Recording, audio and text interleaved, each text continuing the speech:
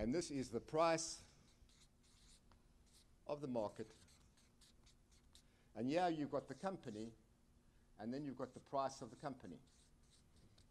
Now, everyone in the room knows about this.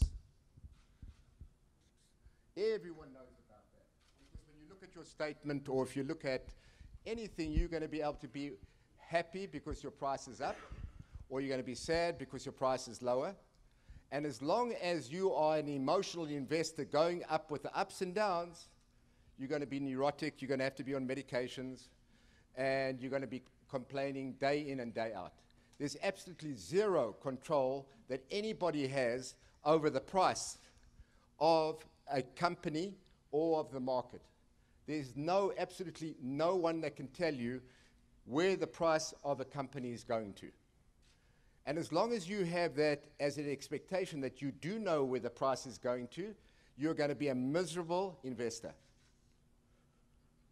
Okay, so if, for example, the price does go up above what you paid for your company, you're going to be happy. And that's why, of course, that's our goal. But your goal cannot be one in which it's short-term. If you're going to have a short-term goal that, you know what, in the next 6 months, I'm going to make all the money that I need on this particular company, your clearness of thinking, your thinking clearly is basically off, because you have no control over how a price gets there. There are emotional reasons why people buy and why people sell. Everyone's worried about the market crashing, so everybody decides to sell. It's a perfect formula to do that. When the market crashes, you just sell your portfolio. It's a wonderful idea. Because basically what you're doing is you're jumping off a roller coaster when it's moving. And you can see what the consequences to that are. If you visualize it, you can just see you've probably broken your bones and you've done everything wrong. You cannot be an emotional investor. Hopefully one of the things that we help you with is to try and not be emotional while you're investing, and that you're looking at something else that you can have a real connection to. So over here, the identification over here is that, yeah, you are a trader. Yeah, you buy stocks because you feel like it. Over here, you also buy things because somebody else told you to buy it. Buy this, it's got a great deal, it's going to go up, it's going to be wonderful. You've got no real basis to know why. It's going to get bought out. Yeah, it's going to get bought out. How do you know? No one knows that, but no one wants to ever do the second level of thinking. So everyone thinks that they've got the greatest idea. I remember when I first got into the business, I couldn't believe how many ideas people had. Everyone had an idea. Oh, this is the best company I've ever heard of. Oh, really? Yeah, buy it, buy it. We went up, we went down. Maybe we made money, maybe we didn't make money. But there was no real basis in trying to find out what you're doing. Now, there is another way of looking at, so this one over here is what everybody does. This is the talking heads on CNBC. These are the guys that are telling you what to buy, what not to buy, Jim Cramer and all of that, what to buy, what not to buy. And a lot of people follow him, and sometimes they hit it and sometimes they don't. There is also a thing called beginner's luck that happens with most things in life. You'll buy something and suddenly it will go up. People start doing options and everything else like that. But it doesn't work out. The net result at the end of the day doesn't work out. If you look at all the smart money, the people that have really made serious money, have an identification with the companies that they're involved with, which is totally different.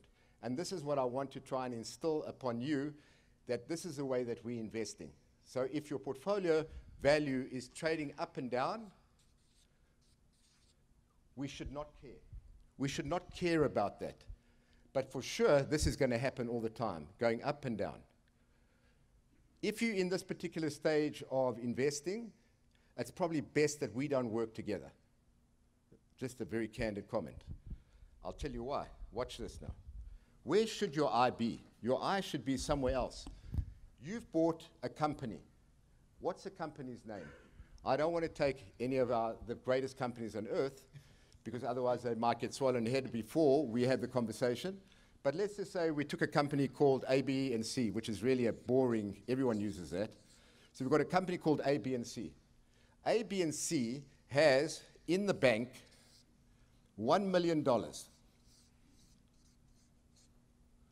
Now that $1 million, there's 1 million shares outstanding. So if you have $1 million in the bank and no liabilities, you know that each share is worth $1.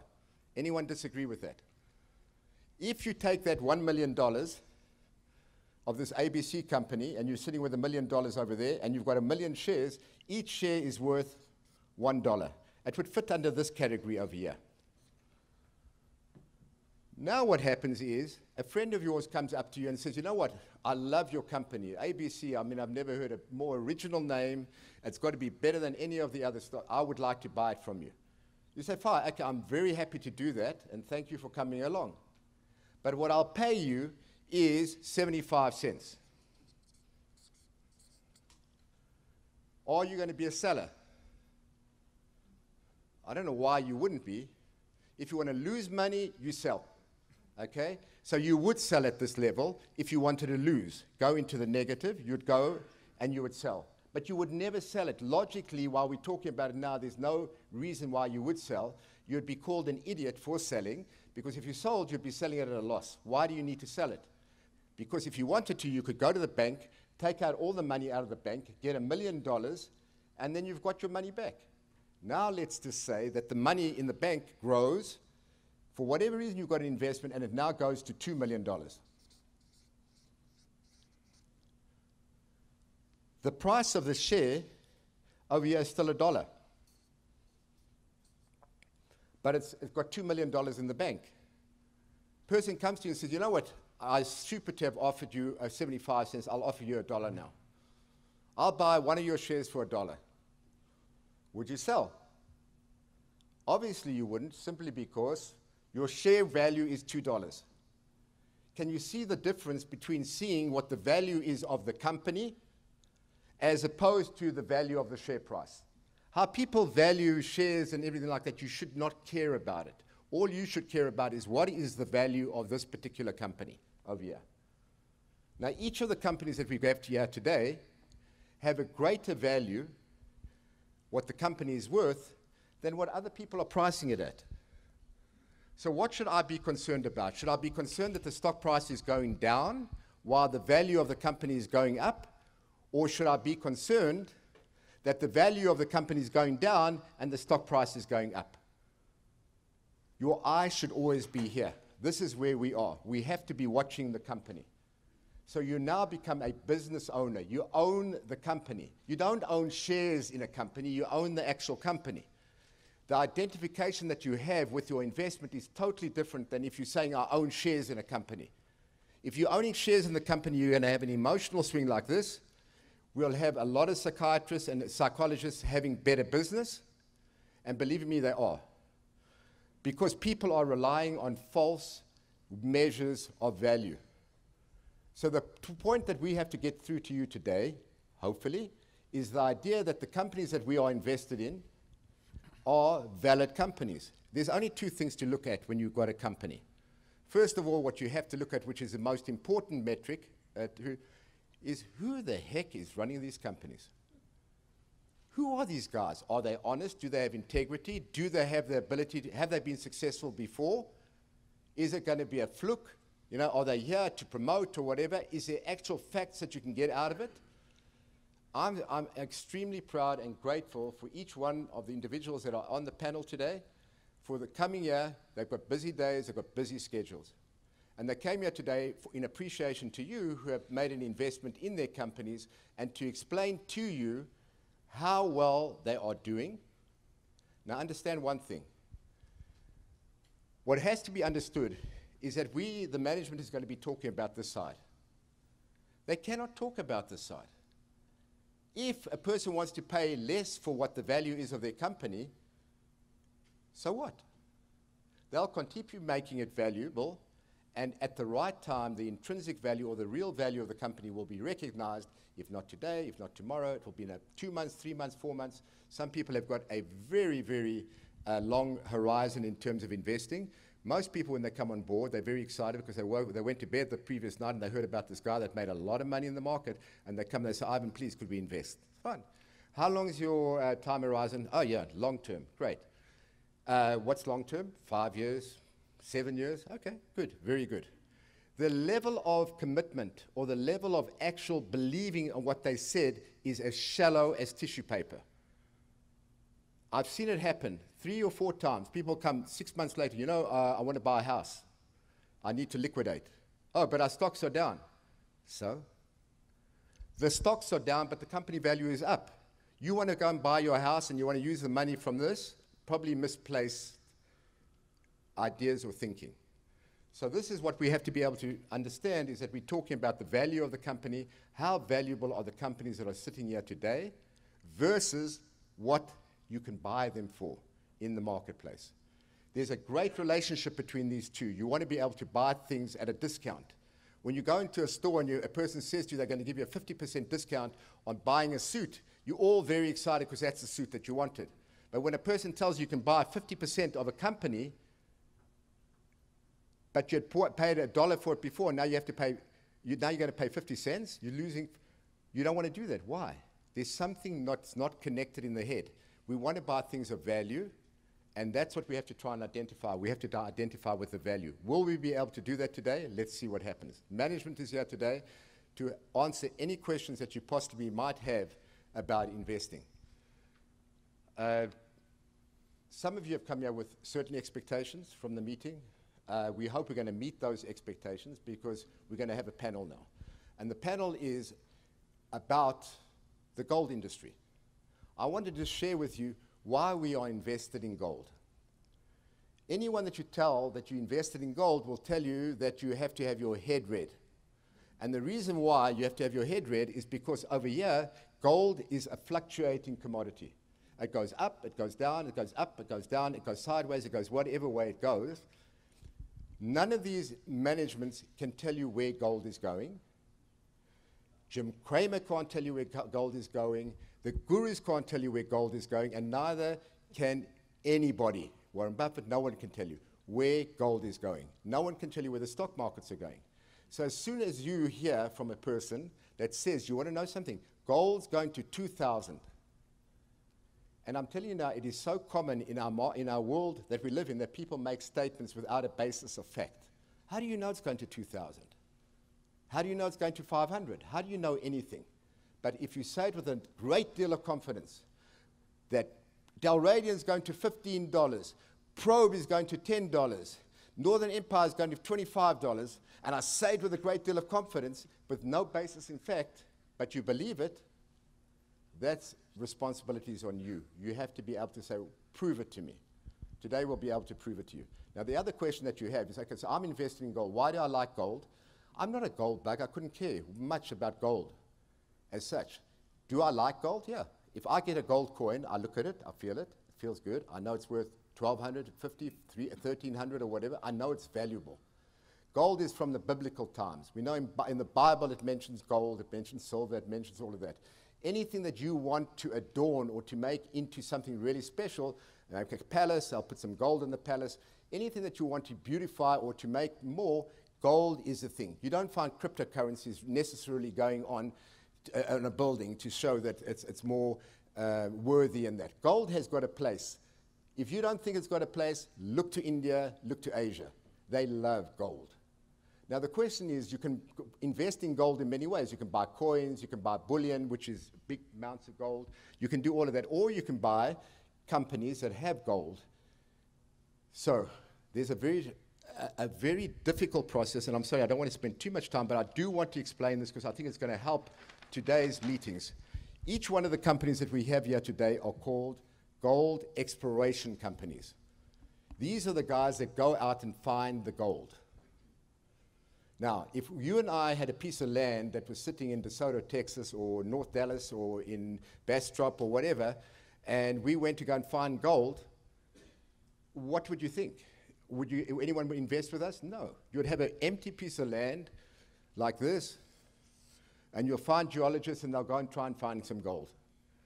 It's a very difficult place to be to find gold. How do you know where to find gold? The Earth's crust is so complex, there's so many minerals, there's so much in there, so that's why you have to get a geology degree, and some people are more talented than other people, just like in any other profession. You'll find a good accountant, you'll find a mediocre accountant, you'll find a great investment advisor, you'll find a lousy investment advisor. Everyone's got certain talents. All I can tell you is that the people that are here today have got a nose for finding gold. So why do I buy gold? Because let's say we find the gold over here, and if you find the gold and you find a nice amount, the price of your share of this particular company will get valued greatly if you find something worthwhile. Now, once you find the gold, and then let's just say you find a lot of it, and then somebody buys you out, and these guys that are buying you out want to process the gold. They're just so happy about processing gold. They want to be able to get the ore. They want to be able to draw out all the minerals from that particular thing. They want to put it through a mill. Then they want to go through. It is a huge process. You have to have engineering degrees. It's a very difficult and costly process.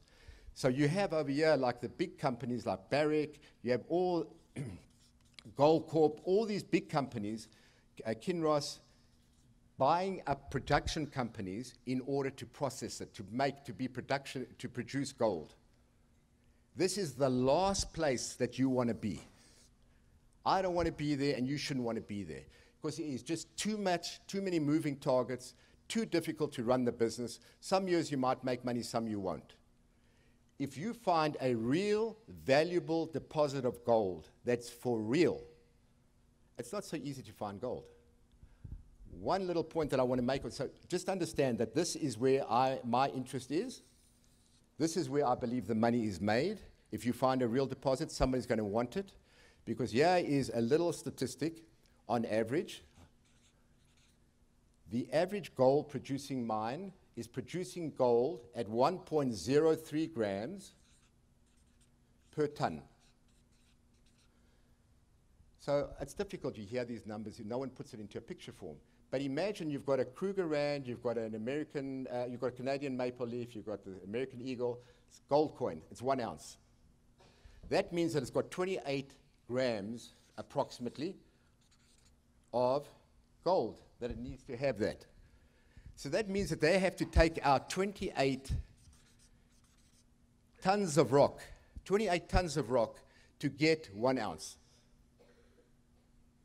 Who wants to be in that business? I don't think too many people. You can see it's highly capital intensive. It costs a lot of money to be able to process it. So the only way that you can beat this is if you can find high-grade gold. Take a little company like a little company in Northern Ireland, Dalradian. They have like, I think, 15 grams per ton. If you have 15 grams per ton, you only have to take out 2 tons of rock versus 28 tons of rock. Dalradian is underground. Then you look at Probe. They've got 2 grams, approximately a little bit more than 2 grams of gold in an open pit. You don't have to go underground. You just load the trucks up, take the ore out, process it, very inexpensive, particularly depending on the jurisdiction that you're in. So that is where we want to be. We want to be in this particular area. That's what we're talking about, is exploration companies. We couldn't give a damn about the producers. All we want is that the producers should be smart enough to buy our companies, if they have any smarts about it, because there's a value proposition. So that is what we're talking about. That's why we're talking about gold. What I wanted to do is that the gold market is all over the place. We have very seasoned people that have been in the gold space for a long time. I wanted to open up the floor for you to be able to ask any questions that you want about gold. You might even say to them, well, where's gold going? And then if they tell you where it's going, you know that they're lying because they don't know. Okay? I don't want to force the thing on that, but generally that's going to be the case. So does anyone have questions? Let me just, by way of introduction, Marla Gale is with Dalradian. Dalradian, just so you know, is a deposit in Northern Ireland. No one even knew that, that gold was to be found in Northern Ireland, but it's an extremely rich project that is unbelievable. Patrick is the geologist and the founder of this company. He's been there since 2010. Previously, he had found an amazing gold deposit as well in, which country? Ecuador. And in Ecuador, he found an amazing deposit. And over there, it was bought out by Kinross, made a nice sum of money. And I would have liked to have made that amount of money. Okay, so that's what, so Patrick is with Dalradian, and Dalradian's got a great story to tell as well. With us as well, we have Yves Deserol. It's French. I don't know how to say it properly. Is it more or less? It's not bad. I can say Yves and Jamie, Yves and Dave are all with Probe. Jamie is I would say within the group, the more seasoned person within the group for what he's done. He was formerly the CEO with Barrick. He's on the board of Agnico Eagle, which is one of the most premier gold mining companies. There are producing companies that are the most successful out of anyone. Jamie sits on the board on that as well. Jamie joined Probe. As soon as Jamie and Dave tied up together, everything happened. Eve now is the engineer. Dave cannot tell me how more, every time that I speak to him, how diligent he is in terms of engineering and getting down to the details of things. Jamie is going to be able to give you a big overview of the gold industry from a big point of view. He can tell you probably what big companies are looking for in junior companies, which are the companies that we're in. And then Yves, from a technical point of view, you can ask him, and if you speak French, you can ask him as well in French. Okay, and then you have Dave, and then what we have now is a new company. A company that we haven't invested in, but has been told to me by 3 or 4 people that Northern Empire is the company to look at. Now understand something. We have Dalradian, which is in Northern Ireland. We have Probe, which is in Canada, in Quebec. Then we also have Northern Empire, which is in Nevada, in the United States. Northern Empire, I know very little about. I do know, though, that with the management of Northern Empire have been highly successful. I mean, you talk about Kirkland Lake and all those, where they started off companies, they've made a massive amount of money for their clients and that, and they are in a new jurisdiction in Nevada, well, not new in terms of it's been a gold zone that's very, very promising, but he's here to tell us about Northern Empire, a new entity, something for us to consider. In front of you, and then we have Tom Gallo, who is an analyst who follows all 3 companies. And he has them as a short. He doesn't believe in them. He doesn't like any of 3 of them. And so he's here to counter whatever management says. So we'll see he says, like, no, they're not telling you whatever the case is. Anyway, so this is our panel.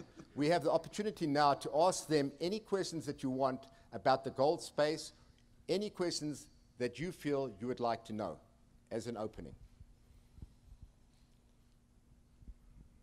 Or me, whatever. Okay, so I'll tell you what I think is valuable about questions that you need to ask is, how do you even get into the business? Jamie, why did you come? Like a great question I think would be, if you don't mind me directing to you, Jamie, since you are the senior one in the group, just by color of hair, not by age. When you became the chairman, imagine coming off from being the CEO of a $10 billion company and then joining Probe, which at the time, well, for the new company, it started off with maybe $17 million. Why would you take such a low-grade, no, high-grade position in a low-grade company that's like maybe doing never as big as Barrick or of the prominence of Barrick? If you don't mind me, like, you must have an answer to that, I'm sure. Thanks. Well, thanks, Ivan. I spent over 20 years at Barrick as the CFO primarily, and then the CEO for the last few years. And when I left Barrick, I was approached to see if I was interested in joining this company called Probe Mines. And I really didn't know that much about it, and I went on a plane to Timmins in Northern Ontario, and Dave met me in his F-150 pickup truck, which he still drives in the city of Toronto. And we drove up a couple of hours up to a little town called Chapleau. And I was so impressed with the enthusiasm, the knowledge, and the focus that Dave had. And I met Eve as well. And they had a tiger by the tail. And Dave had found something where people never thought there was going to be any gold. And I was I spent the day with Dave, and I was so thrilled to be able to be working with people that had something like this and were so proud and enthusiastic about it. And you know, I've worked with hundreds of geologists and exploration people, engineers at Barrick, and you know, at its peak we produced over 9 million ounces of gold a year, and we had 27 mines. And to be able to get in on the ground floor of something where I could have an input in the team, bring some of my experience and my knowledge of working and what the big companies are looking for in juniors to take them over. It was a great opportunity, and so literally within days after I left Barrick, I decided to join Probe. And 4 months later, we actually sold the company. I wasn't expecting that, but we sold the company for over $500 million to Goldcorp. And Goldcorp still to this day is a shareholder in the spin-off company that Probe Metals that was spun out to shareholders. And so that was a great opportunity. It was a very unexpected situation.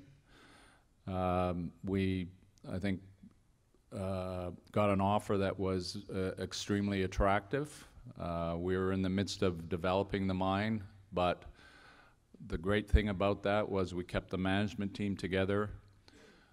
Goldcorp enabled us to keep almost $20 million of cash, and we've used that to hopefully have a lightning strike twice. So, long story short, I somehow luckily caught on with 3 of the most incredibly gifted, knowledgeable, and experienced executives in the business, and that's where we are now. The question that's been coming my way the whole time, and Patrick's not going to believe me, but Patrick, the question is, okay, in Ecuador you go and find a huge project. You go to Northern Ireland where there's no gold in Northern Ireland, other than the fact that you hear that at the bottom of a rainbow there's a pot of gold. How did you come to find the deposits that you have found, and how does, let's say, for example, Dalradian stand up to Aurelian, which was a company that you had before? Thanks, Ivan. The Aurelian story is pretty fascinating. That came out of a time of desperation after the Briex scandal in '97. There wasn't a lot of work for geologists, and I was a field geologist, and suddenly we found ourselves in a time where there wasn't a lot of employment in the industry. So another geologist and I had been successful in finding deposits in South America, diamond deposits, base metal deposits, and some gold. And we sat together one night in a bar and said, well, what are we going to do next? And we'd been reading a history of the conquest of the Indies at the time, and had read about an area in Ecuador where there had been a history of gold mining in the time of the conquistadors, but there wasn't any gold mining there currently. So we thought, well, that's a good place to start. So we pooled our resources and followed that idea that there was historic gold mining in an area that wasn't recognized in the modern mining industry. So we drove off into the mountains, and 6 years later, we walked out with a 14 million ounce gold deposit, which in Ecuador wasn't as great as it sounds. It was an area where, in the time that we'd been there, we saw the mining code change 5 or 6 times. There was a coup. Laws and regulations were pretty fluid. They were asked, brown paper bags were asked for, filled with cash, and security was difficult at times. So when Kinross rang us up and said, hey, do you want to go for a coffee and discuss selling your project, we thought it was a pretty good time to exit.